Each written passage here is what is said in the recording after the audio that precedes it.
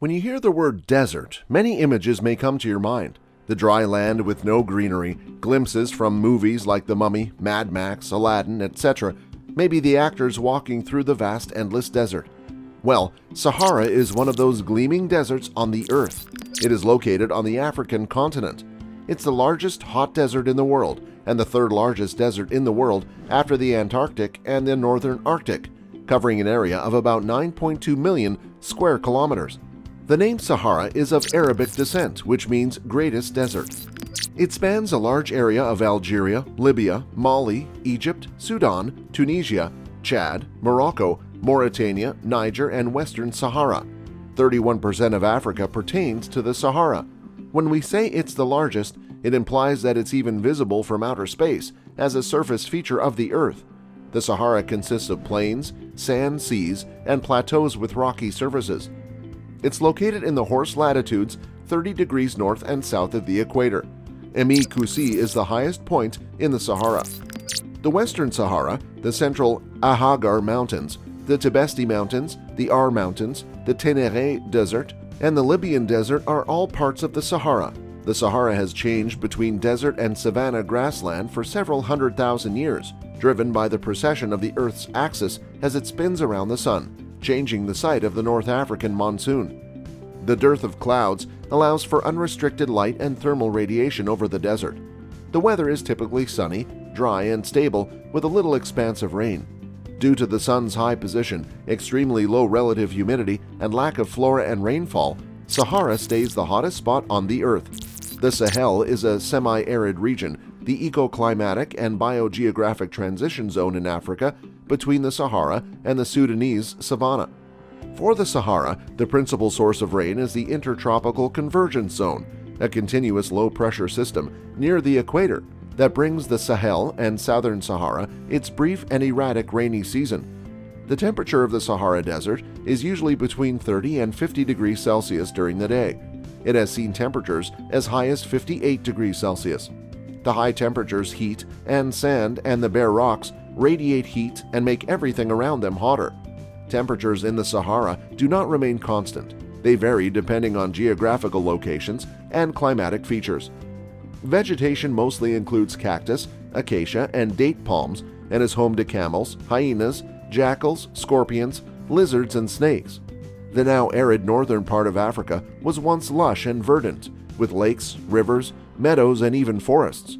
What we currently know as the world's largest hot desert would have been unthinkable 11,000 years ago. Over the last few 100,000 years, the climate of the Sahara has shifted dramatically from wet to dry, owing to long-term changes in the North African climate cycle, which shifts the direction of the North African monsoon. Rudolf Spitaler proposed in the late 1800s that fluctuations in insolation induced by long-term changes in Earth's orbit are a governing factor for long-term variations in the strength of monsoon patterns around the world.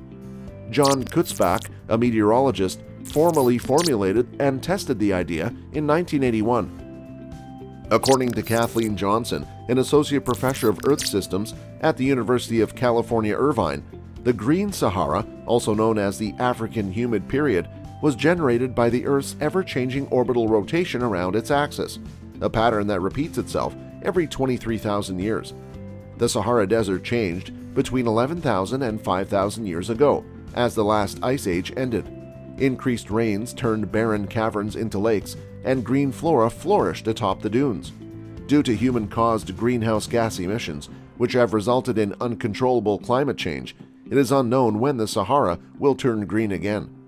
Researchers presented new evidence at the European Geosciences Union General Assembly in Vienna, Austria, suggesting that the eastern Sahara Desert, notably the area surrounding Lake Yoa in Chad, has been slowly drying up since the mid-Holocene period.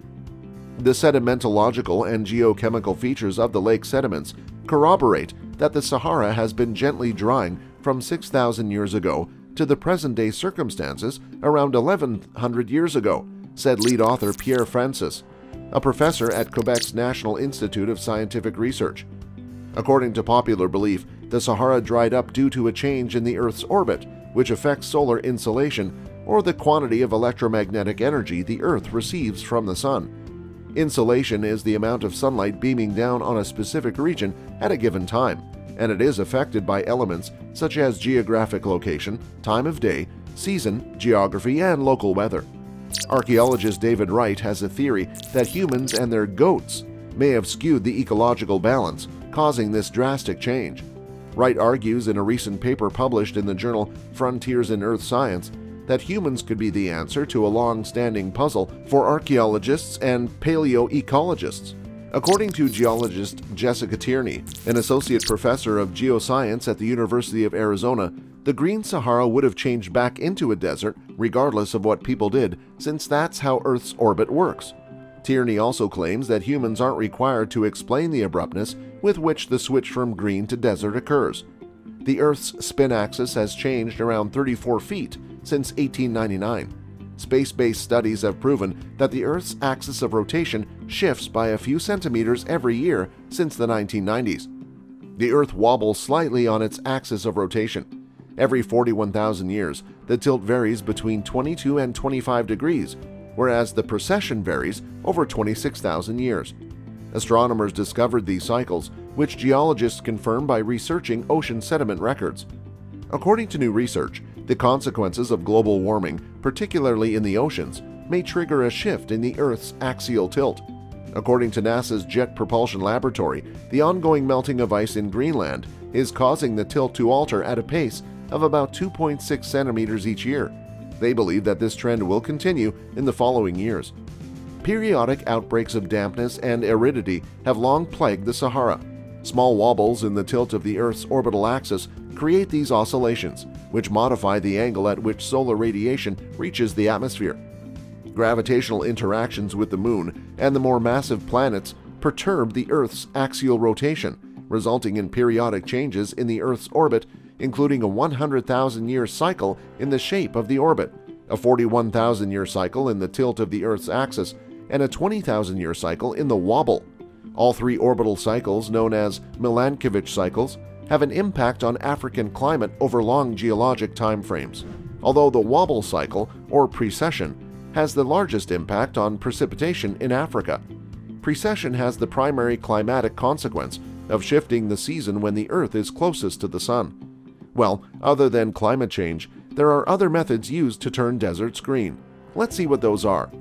When the Sahara spans a large area, it's possible to transform it into a useful place. A study in 2018 was conducted where Sahara can be transformed into a green with the help of windmills and solar mills. This could help with the increase in rainfall in Sahara and the Sahel. Wind and solar farms can increase heat and humidity in areas around them. The increase in precipitation could lead to vegetation growth. The heat emitted by the darker solar panels, compared to the reflective desert sands, creates a steep temperature difference between land and surrounding oceans. This lowers the surface air pressure and causes moist air to rise and condense. So, more monsoon rainfall. The desert reflects less light. But this model takes feedback from the spheres of the world's climate. There will be unintended effects in remote parts of the land and the ocean. The Saharan dust carried on the wind.